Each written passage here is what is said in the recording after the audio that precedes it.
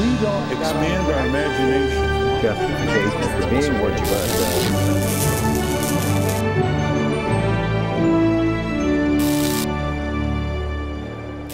Hello and welcome to Washington Unplugged. I'm congressional correspondent Nancy Cordes.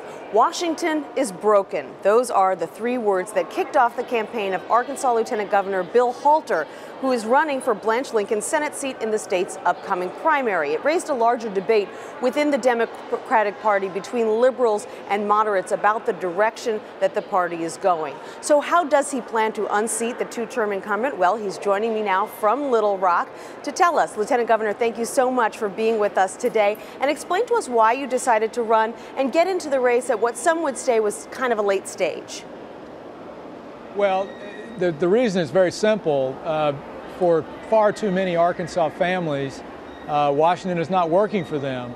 If you look at what's happened with the Wall Street bailout bill, hundreds of billions of dollars of taxpayer funds going in that direction and to commercial banks.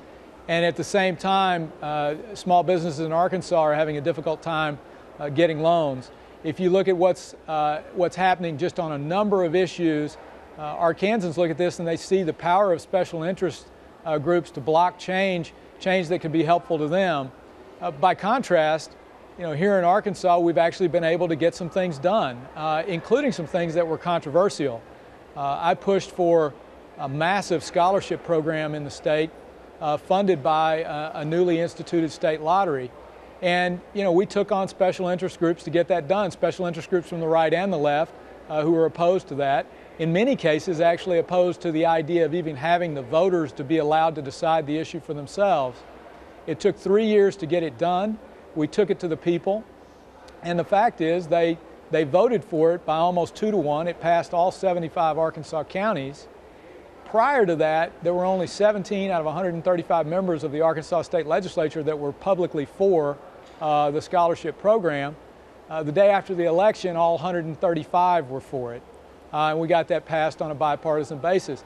We've demonstrated that with some creativity and using some common sense, you can get good things done for Arkansas families. So what is it specifically that you would do differently in Washington than what Senator Lincoln has done, for example? Well, I'd say we can go through a number of different issues, but let's just take one. The financial bailout bill did not have nearly enough accountability in it, and we're seeing that. We're seeing that right now, where we've got a situation where Main Street is hurting. We spent hundreds of billions of dollars of taxpayer funds for these to help these financial institutions. We still have unemployment levels at the highest levels in 25 years. While all of that is going on Main Street, we've got tens of billions of dollars of bonuses going to Wall Street investment bankers. The people in Arkansas see that, they are frustrated by it, and they want a change in direction, and I believe they want somebody to take on special interest groups that seem to have the ability to stymie so many needed reforms in our system. Some analysts have said that your decision to get into this race makes the Democratic candidate, whether it is you or Senator Lincoln, more vulnerable to a challenge from the right, because the Republicans, as you know, are already duking it out, coming on strong in Arkansas. How concerned are you about that your decision to get into this race might make it more difficult for whoever the Democratic candidate is to get elected? Well, let me say this. First, I want to have a very positive, upbeat and affirmative campaign about what I would like to do as a United States Senator, and this is really a campaign for something, not a campaign against any individual candidate. Having said that, look, all the public opinion polls long before I entered the race show that Senator Lincoln is behind by anywhere from 15 to over 20 points against any of the potential Republican nominees. It was not my entry into the race that made her weak in those polls. That predates my getting into the race at all. I'm really focused on what we can do to advance an affirmative agenda for Arkansas families. My experience is that competition along many fronts almost always is a good thing. And so I'm looking forward to that. But again, this race is about a positive agenda for the United States Senate and not directed against any one particular candidate, and for that matter, against any one particular candidate of either party. There's a group called Accountability Now. It was co-founded by Fire Dog Lake's Jane Hampshire.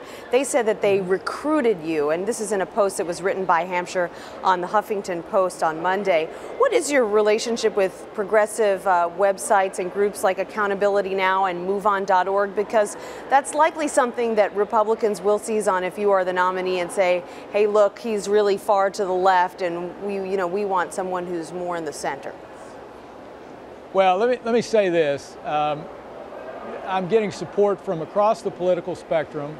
The people who recruited me into this race are Arkansans. Just last Friday night, to give you one quick example, I was out with my wife and our two 1- and 3-year-old daughters. We were out with other families having pizza on a Friday night. A set of other families was across the way at another table. They asked, are you the Lieutenant Governor? I said, yes, I am. And immediately the 5 adults at that table said, please run for the United States Senate. I get stopped in the street. I get emails. I've gotten phone calls. And people want somebody to stand up for them because they believe that they don't have the connection they need to their elected leadership in Washington, and they don't feel like the process is on their side. Mm-hmm. Now, I'm going to welcome support from across the political spectrum. It is already the case that there are identified Republicans in Arkansas who are supporting my candidacy, independents, and Democrats. And if folks want to go out and claim credit for recruiting me into a race, well, that's their prerogative. But I can tell you I'm running for Arkansans, and particularly for putting Washington back on the side of Arkansas's middle-class families. But Senator Lincoln, I think, would describe herself as a moderate, and that's a line that she's tried to stick with very carefully here on Capitol Hill because of the political makeup of the state. She was on the fence when it came to health care reform, as you know. Would you say that you also consider yourself a moderate, or were you a bigger supporter of the health care reform bill than she was? Would you call yourself more of a liberal? I'm going to go at this very directly. I think these one-word labels really don't do a service either to the candidates or the voters. On some issues I'm conservative, on some issues I'm moderate, on some issues I'm progressive. I find it really difficult to summarize any candidate anywhere or any person anywhere with one word. But if we're going to do that, okay, if we're going to try to put a one-word label on folks, then I choose a label that's going to unite us rather than one that's going to divide us. First and foremost, let's pick the label American. And then if you need to go to a second and a third adjective, okay, fine, fair enough. If you need to throw some nouns in there, fine, fair enough. Go ahead and do that. But, this idea that somehow you can describe any candidate with one adjective, I just don't find that to be anywhere close to being true, and I choose not to play that game.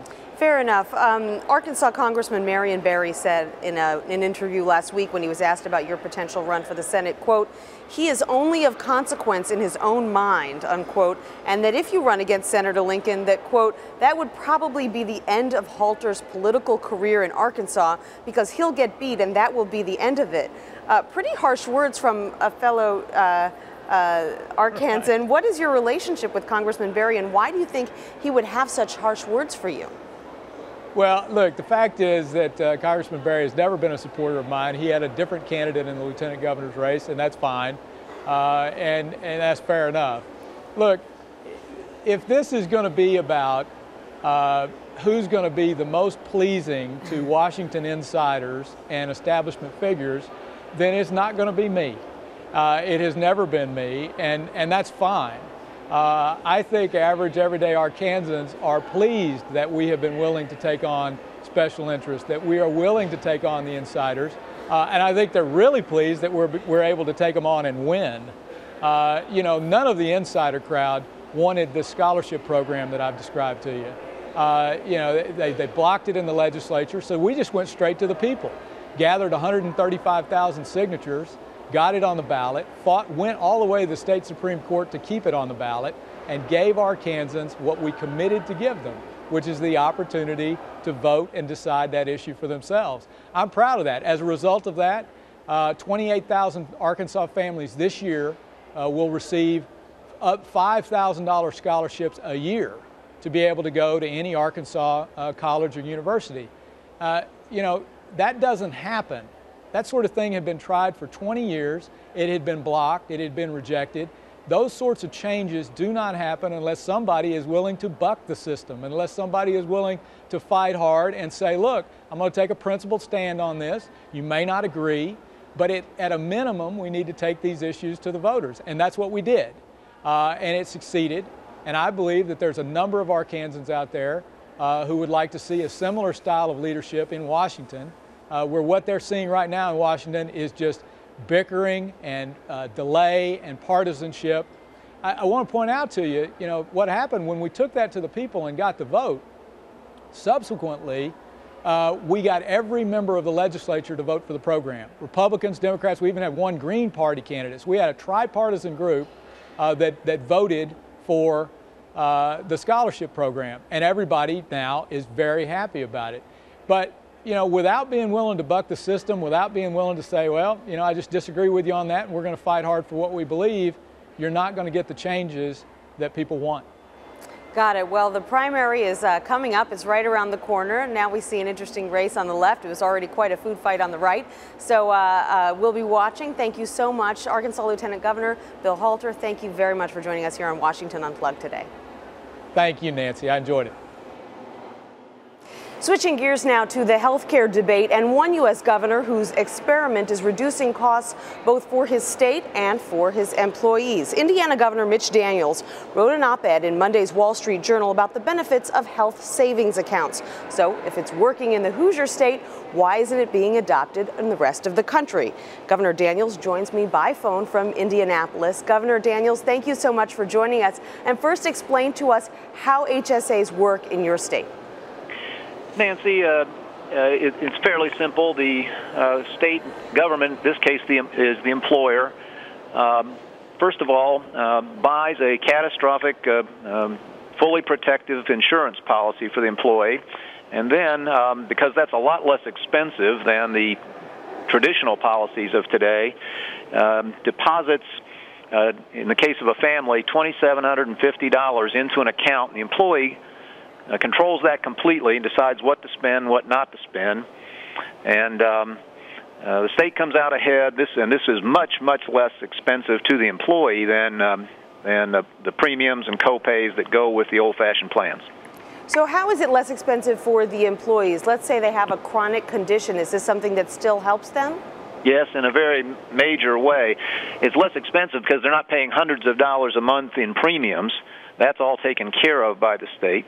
And secondly, what we have found empirically now with the benefit of a few years' experience is that employees are very smart consumers. This rather condescending notion that Americans are not bright enough or too timid to be good consumers of health care when they're good consumers of everything else turns out to be wrong. And so we see a lot of behavioral changes where people push back, get second opinions, avoid the most expensive care like emergency rooms, ask for generic drugs more often, these sorts of things. And they wind up with money left over and growing in these accounts, which they own that money, and only rarely have to be covered by the insurance premium beyond. And unlike flexible spending accounts, this money actually sticks with the employee at the end of the year. They don't lose it, right? That's right. We now have 15,000 on its way over 20,000 employees in these accounts. The average employee has about $2,000 accumulated, about $30 million total, and growing fast. So it really is not surprising when you think about it. Think about the health care that's not part of our traditional first dollar coverage, things like LASIK surgery or certain forms of cosmetic surgery. Everybody knows the price, and the prices have been coming down because customers are shopping around. Now, here's what critics say. They say HSAs are just insurance company-sponsored scams, that they only favor the wealthy and the healthy. What would you say to those people, given what you've seen in your state? I don't understand that criticism at all. You know, it's our current system that favors the wealthy. This employer only deduction that we have is worth a lot more to the rich person than to a low-income person. It's one of the many bad features of the old-fashioned system.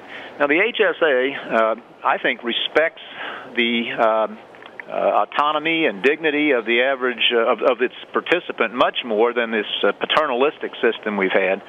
And as I say, it's saving a lot of money for the employee, and it's saving a lot of money for the employer here, the state. By the way, the more common, I think, criticism has been that people may be too good a consumer. They might short the preventive care or routine care that in order to husband funds. We don't find that at all. We have checked very carefully, and people are going for their physicals or getting their mammograms or prostate exams at just as often as the people in the old-fashioned plan. So if these have been such a success in Indiana, why do you think other states have been so slow to adopt HSAs, and why do you think the Democrats didn't include them in their health care bill?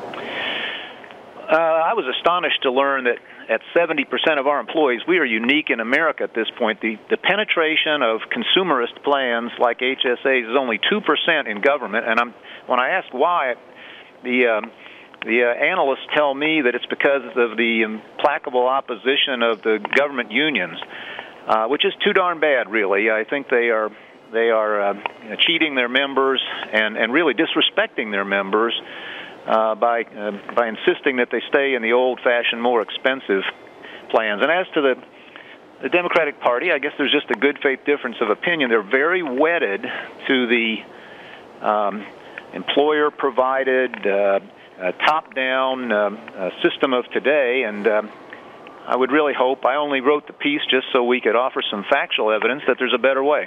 Now, there have been a couple of recent scandals involving HSAs, Chicago's Canopy Financial, Maryland-based Coventry Healthcare, where thousands of their HSA customers found that the money that they had saved went missing overnight. Is this something that concerns you with these products? How do you take steps to make sure that things like this don't happen? I never heard of any such thing, but we've had absolutely zero problems here. I guess you select a financial intermediary that and oversee them tightly, which we do. Yeah, by the way, another one of the advantages is it's a very simple system. The blizzard of paperwork stops. Everybody gets a one-page statement, looks like your bank statement, that shows what you spent and how much is left. And it's a whole lot easier to deal with than what we've all become used to over these decades since World War II. Right, got it. Governor, I can't let you go without asking you about some buzz that's been growing recently about you potentially considering a run for the Republican nomination in 2012. Any truth to that? Really, no. I'm heads down on the work of this state. As any state, we're working very hard to stay in the black and take care of people who've been sideswiped by the national recession. And so ask me in a year, but I hope by then that talk will have gone away. So these rumors are coming from somewhere else then. Where do you think they're coming from? Well, I'm not being cute here. I mean, many people have asked me at least to say that maybe as opposed to heck no, and so I've done that, but I'm not doing any of the things that aspirants to that office do. You'll find me here and not in New Hampshire, I promise. Got it. Okay, well, we will check back with you in a year, as you asked. But thank you so much for joining us on Washington Unplugged today. We really appreciate it. Thank you. And that's it for Washington Unplugged. Thank you so much for joining us. You can catch us every day at www.cbsnews.com. I'm Nancy Cordes on Capitol Hill. See you again soon. Bye-bye. If we don't expand our imagination, justification for being what you are.